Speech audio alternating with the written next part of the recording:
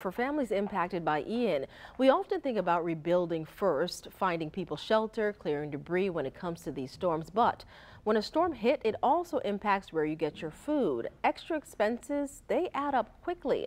On your side, Leah Shields has the details on the emergency assistance people can apply for today.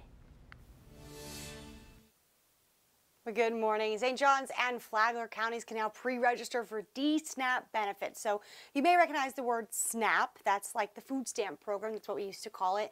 D stands for disaster. So what this program is going to do, help fill people's fridges who might be having some financial difficulties after Ian.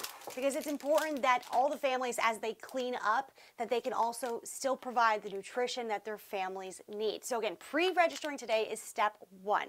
There's also going to be an interview process. That's going to be either by phone or in person, though Department of Children and Families does prefer phone. They want to move this process through quickly because this is going to be open for all disaster counties on a rolling basis.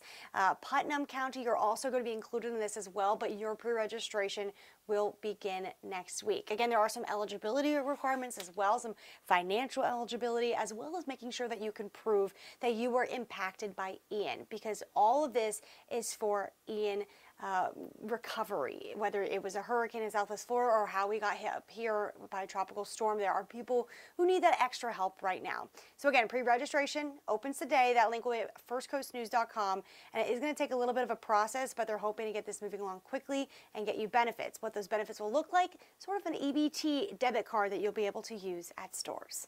Leah Shields, First Coast News, on your side.